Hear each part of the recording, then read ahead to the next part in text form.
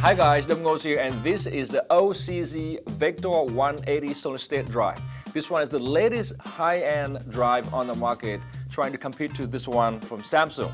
But first, this one is a standard internal drive to replace these regular hard drive like this one right here for a laptop and this one right here for desktop computer.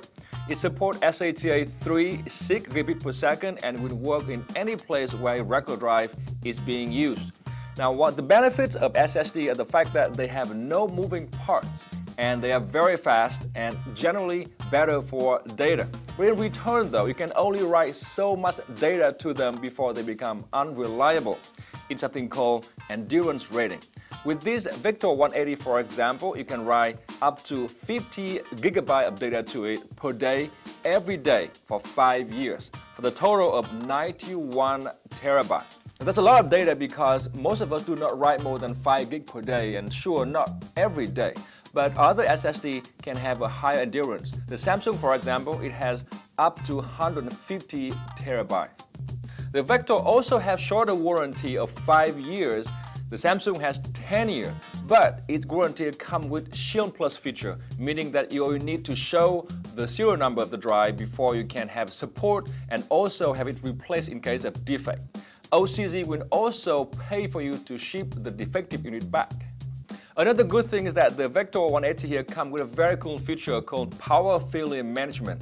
Basically, it has power supply on itself so that it can take the time and finish all the writing and shut down properly in case of sudden power loss.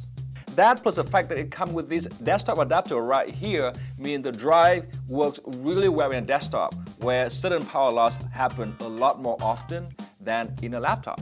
Now in testing, the new drive here performed quite well, but not as well as some other high-end drive. Basically, it registered the sustained real-world copy speed of some 350 megabytes per second for both reading and writing. But still, if you replace your hard drives in a computer with this one, the computer's performance will improve a huge deal. Now, the best thing about the drive here is the price. It's available in 4 capacity from 120 gig to 960 gig and costs between $90 and $500. Now, those are the suggested retail price, and that means the street price is going to be quite a bit lower. For more on the drive here, check out my full review at CNET.com. Basically, if you don't expect top-notch benchmark number, well, you'll be happy with this one. Very important though, do not expect to look this cool at home. After all, these are my hands.